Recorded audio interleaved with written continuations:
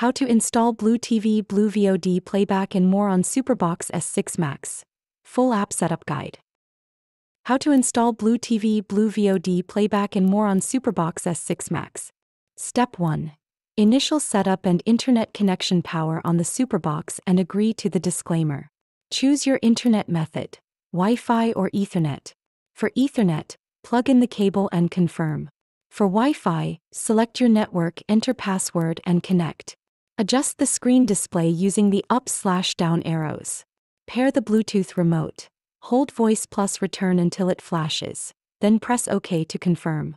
This lets you use voice commands like TV, VOD, or Playback. Step 2. Installing the Blue apps on the home screen. Press OK to open the App Store, not the Play Store. Wait 10 seconds for it to load. Use the arrow keys to find and install Blue TV, Blue VOD, Playback and Backup TV, or any other apps you'd like. Wait for each to download and install completely. Step 3. Add apps to home screen. Press the plus icon at the bottom of the home screen. Select Blue TV, Blue VOD, Playback, etc. and press OK to add. To remove a shortcut, highlight it and press Menu, then select Delete. Step 4.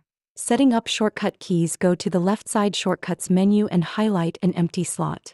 Press Menu and choose Set Shortcut.